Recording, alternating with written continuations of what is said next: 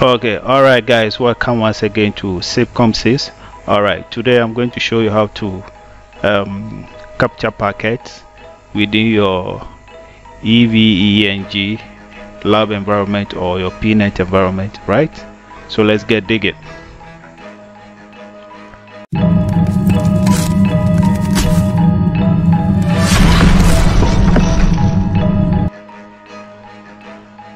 Okay, so let me show you. As you can see, I have my Pnet already powered on. Okay, and then this is my lab. Okay, now you can see I have two devices on. Okay, the VPC and then a switch.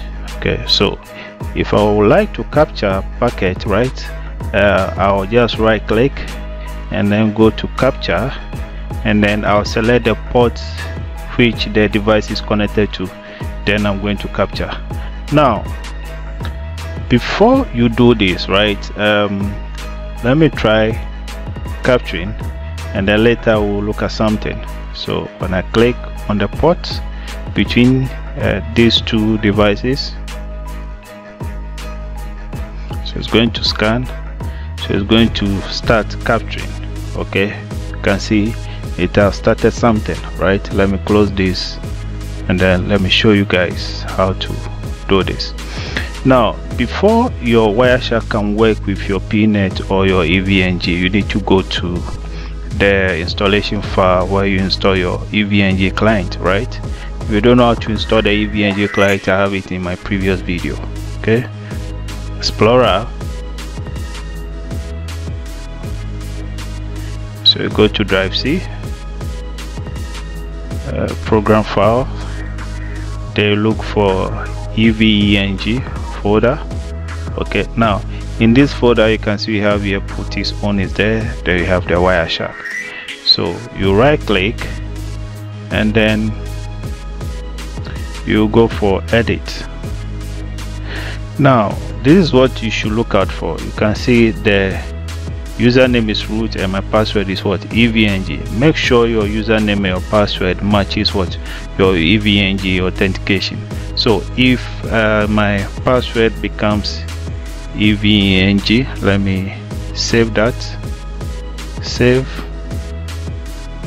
Yes, this is going to pop up anyway, so I'm going to save on the, okay, let me save in my document. Yes, replace. All right, so let me right click and then go for edit again. So as you can see, it's like the previous. So let me I want to set it to default. So this is it. So I'm going to copy this and then paste it in that particular folder. Okay,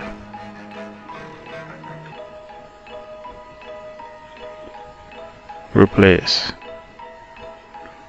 Yes. Okay, so since this is done, right, I'll be coming back here, so let me close this. Now let me capture the packet again. So right click my switch, capture. I'm going to capture on this port, and then now you can see it's sending me what, this very message. It means it cannot have access to that particular capturing. So by default, that is the message you'll be having. So you need to go to your Explorer, this PC, drive C, program file, EVNG, and this particular file you change it to what, your EVNG password or your Pnet password. So you can see here I have root and then my password is Pnet. So let me minimize this, let me open this once more. So I'm going to change this to what, Pnet.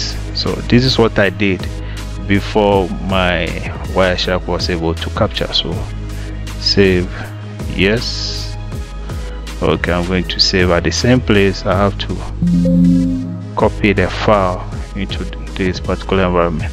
So I have to go to my document, and then copy the file to drive C, program file eveng. So I'll paste it here.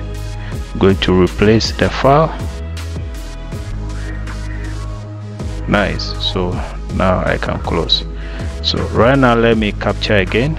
Okay, so right click, capture, port, click on link. Okay, so now you can see I'll be able to capture, right? So let's look at something here. Let me minimize this. Let me go to my PC here. It's taking some time. All right, so this is a virtual PC that you can use. It a Pnet is free. It comes with the device. Don't worry, one time I'll actually give you an overview of the interface, right? So I'll just do show. Let's see, show. It has no IP address, so let me get an IP, because I actually have a DHCP on my network. So let me type that.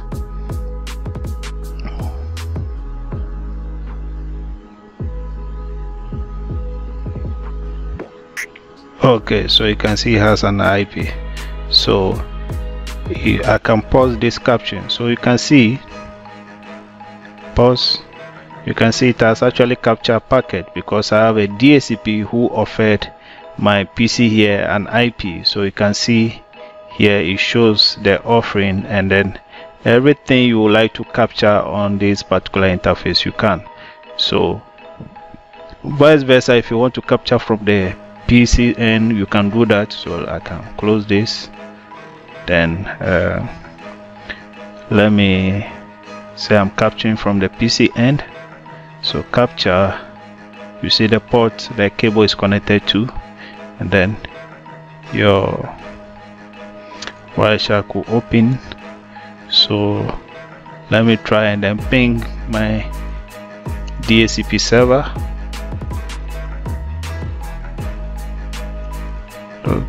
253. Yep, this should be it.